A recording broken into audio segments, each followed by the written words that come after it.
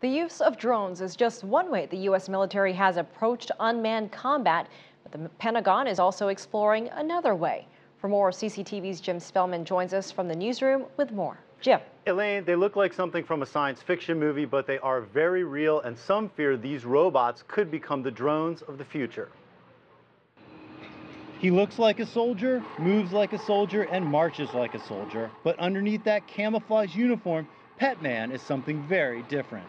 Petman is a robot designed to test uniforms built by an American company called Boston Dynamics with funds from the U.S. Department of Defense. In the near future, robots like Petman and other less human-looking machines could be used to keep first responders out of harm's way during disasters like wildfires or the Fukushima nuclear disaster. But experts say it is inevitable that machines like these will one day be used in battle.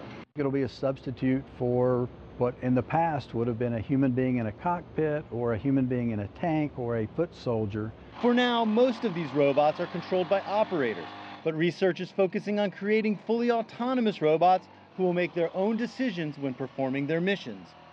Enter Atlas. Standing nearly 2 meters high and weighing 150 kilograms, Atlas is being provided to 8 universities and research labs for further development, including greater levels of autonomy.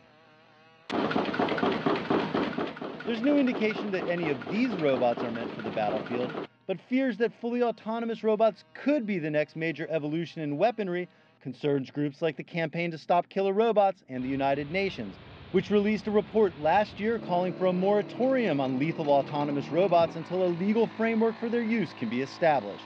We're headed in that direction to where machines are going to be autonomous and can make their own decisions, but who is going to be accountable? Like the drones currently in use, robots have the potential to greatly reduce the loss of life for the country that has robot superiority, something that may make conflicts easy to start and hard to finish. Americans aren't coming home in body bags because of drones, and it makes it palatable to the public. Someone's coming home in a body bag. But not us. Ultimately, what is at risk may be our humanity, as the line between weapon and warrior continues to blur.